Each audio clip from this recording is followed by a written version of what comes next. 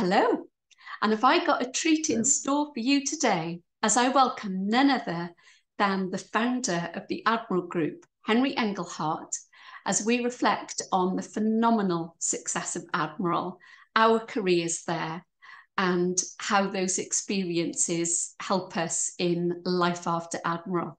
Hi, Henry, how are you? Hi, Mandy. I'm great, thanks. Glad to It's be here. so good to see you again.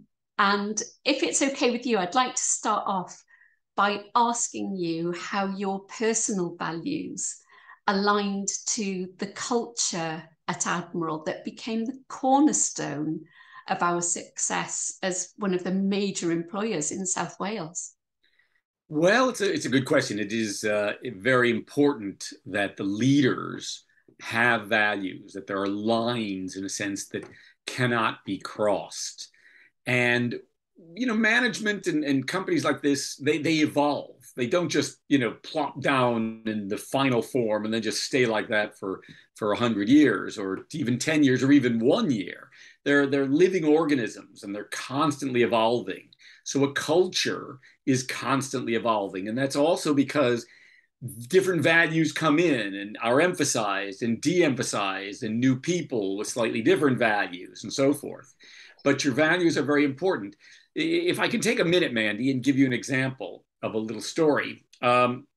So I was so after I stepped down as CEO, I did do a stint as CEO of our U.S. operation, Elephant, for about a year. And while I was there, we had a very senior manager who was doing a very important job. And he was a very bright guy, was a decent guy. He worked hard. I know because I was kind of there on my own. I was in on the weekends a lot, and he was often there. He did, like I said, a very important role. And but he had a bit of a sense of humor. Some people loved it. Some people weren't so crazy about it. He wasn't exactly everybody's cup of tea sort of thing, but he was important. Anyway, on this one occasion, he he found himself double booked between the weekly department meeting, which was about 15, 20 people, and him teaching a training course to new starters. And he was furious. He didn't, he knew he had to do the teaching because that was signed up. He had 6 people waiting for him, whatever it was. And he didn't want to miss the weekly meeting. And he stormed up to the weekly meeting just before it began, and he burst into the room and he pointed to the person he thought he had double booked him, and you fool, you idiot, blah blah blah, you did this. He just let her have it. He just ripped her to shreds, right?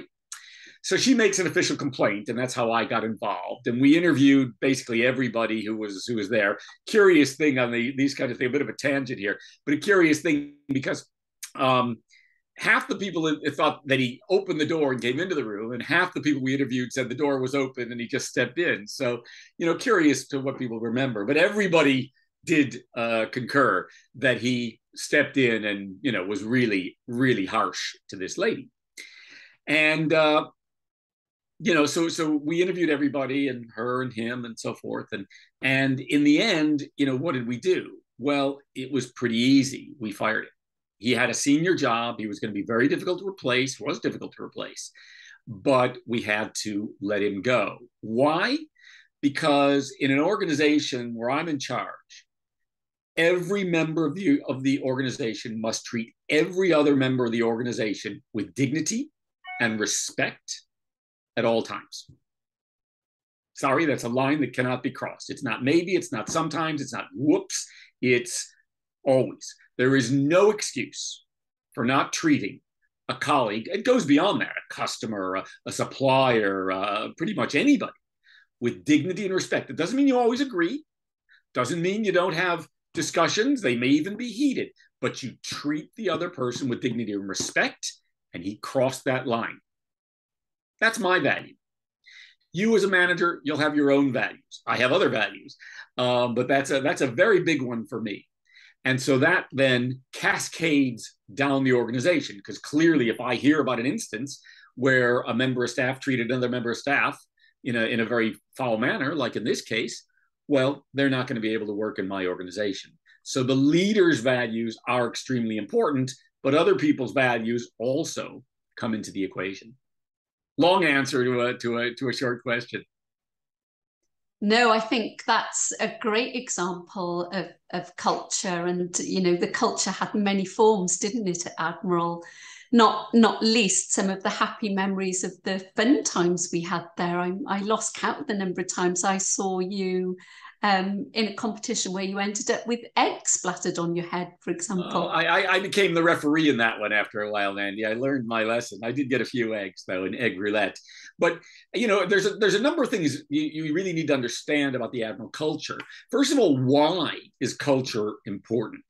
Yeah. You know, and a lot of people think, well, you know, you want your people to be this and that and da da da da, and yeah, it's all true. But end of the day, your culture needs to deliver a superior economic result. Mm. You're running a business. It's about the economic result, and everything you do should be focused on creating that better economic result. Now, we, myself, all the other senior managers, clearly yourself, Mandy, believe very much that the better you treat people, the better your economic result becomes. Mm-hmm. And so we follow that path. Simple, words. If people like what they do, they'll do it better. And we developed a really strong culture based on 4 pillars. Now, pillars are important. They're pillars because things rest on pillars. So these 4 things aren't the culture. They're just what the culture rests on. They tie all of Admiral Group together. And that's communication, equality, reward, and fun. So fun is an important aspect to the culture, Mandy, but it is only one of those 4 pillars. And upon those pillars, then, come the individual cultures by country, by department, by manager. They're all going to be different, slightly different, sometimes very different from each other, but they're all going to rest on those 4 pillars. Communication being hugely important, making sure people are involved and engaged in the organization. And to do that, you don't treat them like mushrooms and put them in a box somewhere and hide them away in the dark. You let them know what's happening to the business, to the company, to the department, to the team, whatever it might be. You've got to get them involved and engaged, and that means an information flow going in all directions. Equality, you get rid of the obvious divides. One of the things that fills me with pride to this day is that you go anywhere in Admiral Group, you go to Halifax, you go to Richmond, you go to Delhi, you go to Swansea, it doesn't matter. There are no managerial offices. All the managers, when they're in the office these days, I guess, they sit out open plan with everybody else. There are meeting rooms, but there are no managerial offices. And that's because we're all in this together. It's symbolic. What do walls do? They stop people from seeing in. They stop communication. Why do you want to stop those things? You actually want to encourage them to get those people engaged and involved so that they do that better job. So equality comes in many different ways. Yeah, I once worked for a company where the managers were all given chairs with arms and the other staff given chairs without arms. Why divide your workforce, Mandy? I to this day, I don't understand. One time, one of the chairs with arms went missing. We found it about 2 days later, and the arms had been bent out of shape. There's enough challenges in business from competition, consumer behavior, regulators, governments, economics, et cetera, suppliers, so forth and so on. Why create conflict within your organization? Just doesn't make sense. So equality as best you can. You know, yes, people get paid different salaries. Yes, people have different titles. That is true. So it's not a communist society. It's not a commune. It's not everybody equal, but you get rid of those obvious divides between people as best you can. Reward comes in lots of ways, Mandy. Certainly it's money, but you know, shares were a very important part of Admiral. We started giving shares out to everybody in the company when we did the MBO at the end of 1999, beginning of 2000. Why? Because we wanted our staff to feel like they owned part of the business. Best thing to do, give them part of the business to own. And then they do feel like an owner. Yeah. And they are an owner. So everybody is tied in to this common goal, common vision. Yeah. But reward goes far beyond that. Simple things that often are overlooked, like thank you. Just saying thank you to people is amazing, the power. Again, when I went into Richmond into our operation there in 2017, I introduced the concept of thank you cards. My first week there, I gave every one of my managers, about 7 managers, I gave them all a thank you card, and I said, hand write a message to someone else in the organization, can be anybody in the organization, and this was on Wednesday, and leave it on their desk on Friday afternoon. And they did. And I did the same thing the next week. And the following week, I brought a stack of thank you cards, and they kind of came up and took one. And since then, we had a pile of thank you cards on my desk, and people would come by and take them all the time. You saw them starting to pop up on people's desks. People were chuffed to bits, Mandy, to receive a handwritten thank you note from a senior manager in the organization. I once got a thank you note from somebody thanking me for sending them a thank you note. It's amazing, the power of thank you. You know, I do hear, you know, people in business say, well, that's the way we pay. That's why we pay them, you know, da, da, da. Well, that's rubbish. Yeah, we do pay them. And that's important. They wouldn't work there if you didn't pay them. But appreciation means so much to people and helps them to feel good about what they're doing. And it goes back to, if people like what they do it better. And that's what you want, because end of the day, you want that better economic outcome. And of course, there is fun. You know, you were referring, Egon, you know, was egg roulette. It's great to see your managers play egg roulette. Basically, you have a 1-to-1 against somebody. There are 6 eggs in a bowl. You can't see them. 5 of them are hard boiled. You reach your hand and you grab an egg and you crack it on the forehead of the person sitting opposite you. And I can tell you that a hard-boiled egg cracked on your forehead can hurt a little bit, but you're waiting to see who gets the one that's not hard-boiled. And that's a bit messy. And that person who gets that one is out, and it's a knockout competition, truly a knockout competition. And the winner goes on to the next round. And it's great fun to watch the management team play egg roulette. And I became the referee because I learned my lessons early. I remember those so well, and some great examples there of what ultimately was the culture, and you know, something that I've got so many fond memories of. And it's interesting you mentioned the international operations, because one of my memories that really struck me was when I travelled out to Rome in 2008 to sort of help with the accounts area in Conte. I remember walking into reception and being really struck by the consistency of the office and the culture, how people were just falling over themselves to make me welcome. And quite honestly, the only difference between Rome and our HQ in Cardiff was that people spoke Italian and the sun was shining. Apart from that, everything was pretty much the same. I you know, the culture in Rome has always been amazing. And I guess it's not a huge surprise that the lady that set up and ran the business in Rome is now the group CEO. So, and part of that is because she was able to get that extra effort from people down to that, you know, really, really great culture. I always came back from my trips to Conte and Rome with more energy than when I left. It was an amazing place. It is an amazing place. Absolutely. And it's great that you mentioned Milena, because, you know, one of my memories of being there was that her and the team took me out for dinner in the evening. So, you know, a great example that continues to live on of the culture, which was one of the elements of success in Admiral. But there were so many others. Of course, Admiral grew beyond, you know, anything that any of us ever imagined. And I was just going to ask you today, if you were going to sort of single out, aside from the culture, you know, 1 or 2 things that you feel were instrumental in that success, what would they be? Yeah, it's a great question. I actually have done quite a lot of thinking about it, and I've written a book, which I've got a copy here, Think, Lead, Succeed, which currently is on Amazon, but it's an old version. I'm going to put a newer version up very soon.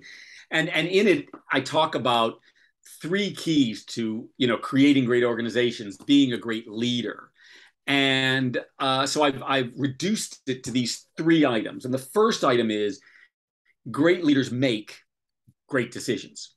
And you make great decisions by collecting information and interrogating information. Very important. It's not just collecting it, it's knowing how to ask questions about it. And we haven't got time today for me to delve deeply in that, but it's really key.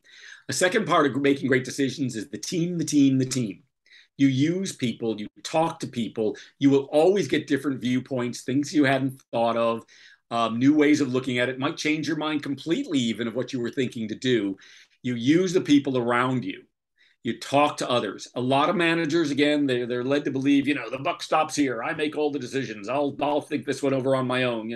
It's weakness to let other people in. That's rubbish. It's weakness not to let other people in. You need other people's views.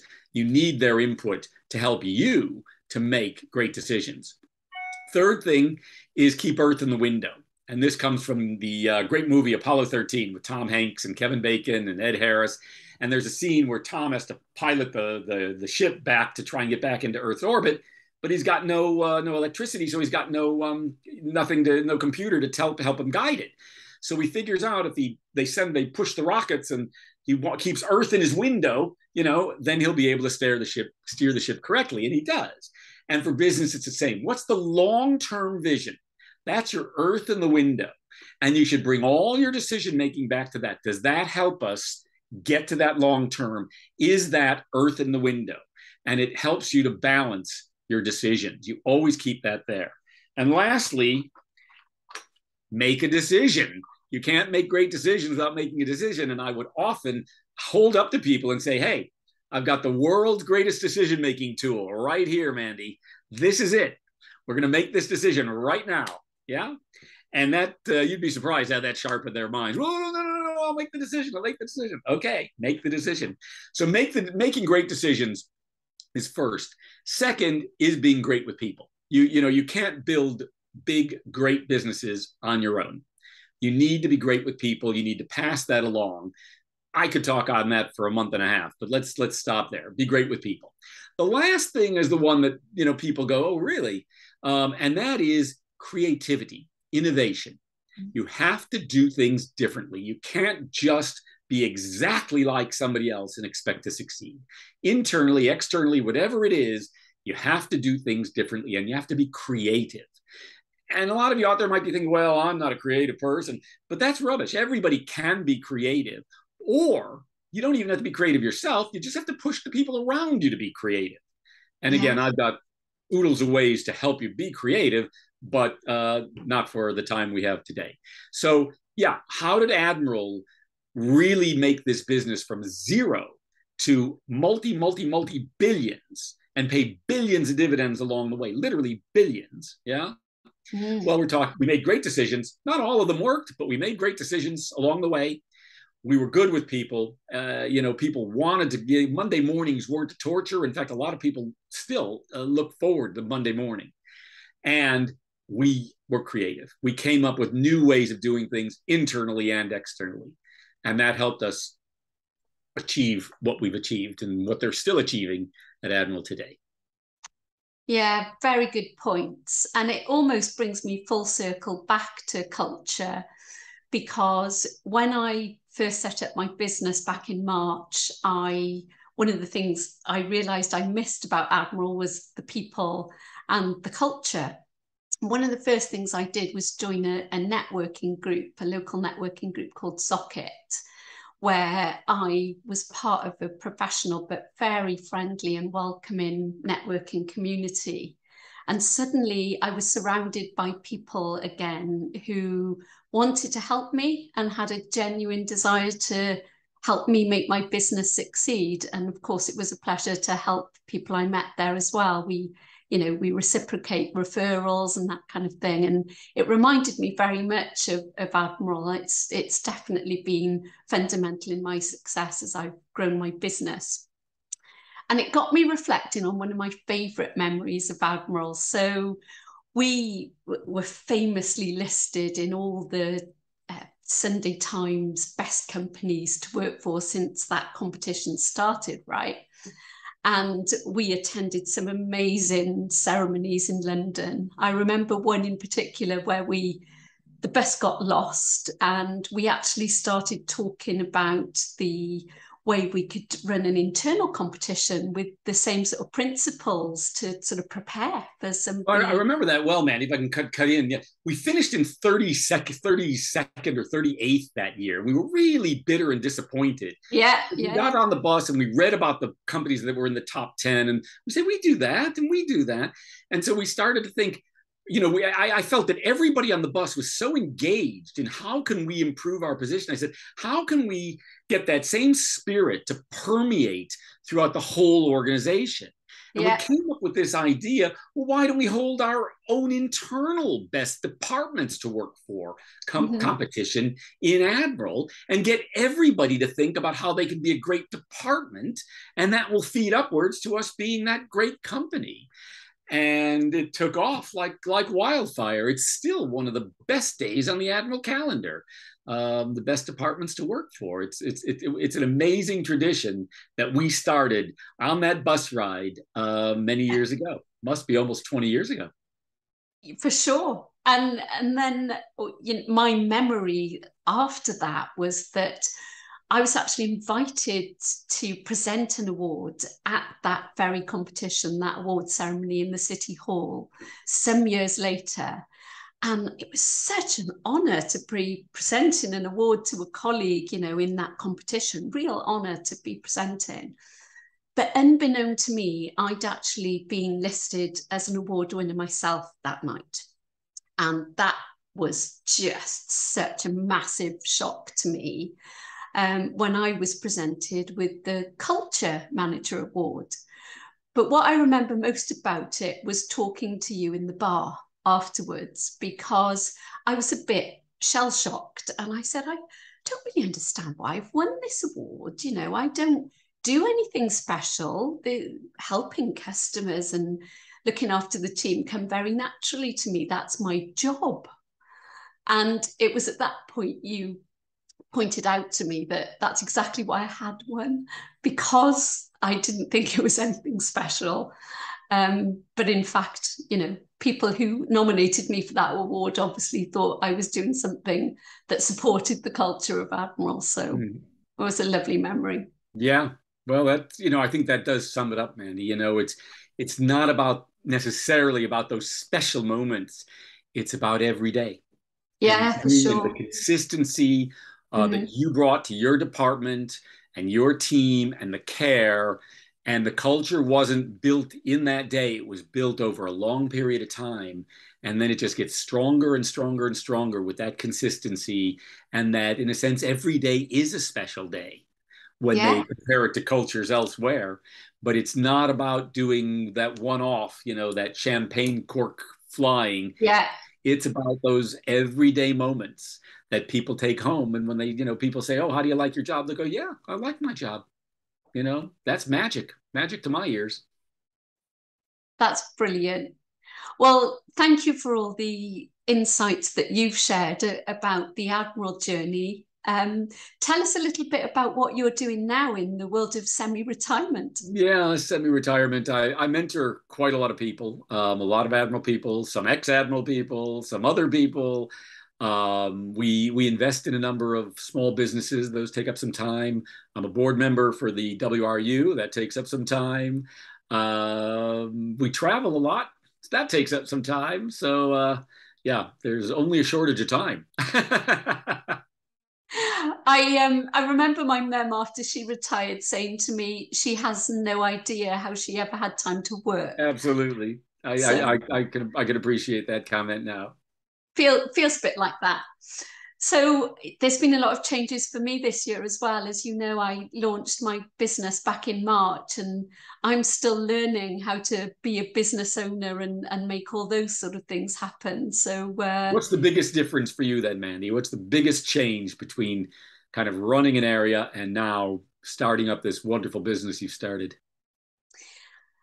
I guess the biggest change is going back to the people at Admiral, and perhaps underestimating. I always knew I had a fantastic team around me and always exceeding targets and making it a great place to work. I think what I didn't realize was how many other elements supported that success. You know, the facilities department, Mm. marketing, HR, the post room, you know, certainly IT, all the technology, and so many other elements. So, as a business owner, I found myself on my own. And, you know, if something didn't work, there wasn't someone to call to ask to fix it Mm. or give me advice. Yes, you know, throughout the networking and with the connections I've made over the years, I have been quite happy to ask for help, but it was a big leap, and I'm learning a lot very quickly. Great. Well, I'm sure, given your track record, you'll make a great success of Aspiration Station. Thank you. That's really kind of you to say. And I think over my career in Admiral, having developed strategies to sort of help me in my role, and then my team sort of meet the growing demands of, you know, as the business grew, the workloads grew, and the diversification, we had to learn so many different things. I started to develop techniques that sharing with other people was helping them do their jobs better. And I guess the whole inspiration to launch my business was based on the difference I made to people when I was training and coaching them. And I realized throughout the pandemic, actually, like many people, I had the opportunity to take a step back and go through some deep reflection about what I wanted. And it's funny you should talk about forward planning, because I was reading back through the interview that you did shortly after lockdown. And you'd mentioned to the journalist it's a great idea to put like a date 10 years in advance, and where you want to be, what you want to be doing in 10 years, and work back from that. Great advice, because, you know, having a goal is always a good thing. And I realized when I did my deep reflection that it was the world of learning and development that lights me up. That is when I am creative. That is when I shine. And I thought, do you know what? This isn't a rehearsal. I've got to do something I love. And as you famously said, Henry, people who like what they do it better. Great. Well, I wish you all the best, Mandy. I'm sure it's going to be great. I'm sure you'll help a lot of people out there. And that's what it's all about. Well, I'd like to close by saying I'm so very grateful you took the time to join me today, share insights, and for your ongoing support. You were a massive inspiration to me during my career at Admiral, as I'm sure you have inspired so many other people who still work in Admiral. And we'll all be eternally grateful for that, Henry. So I'd like to thank you very much for your help. And I hope to see you again really soon. Absolutely. Thank you, Mandy. Thank you. See you again soon.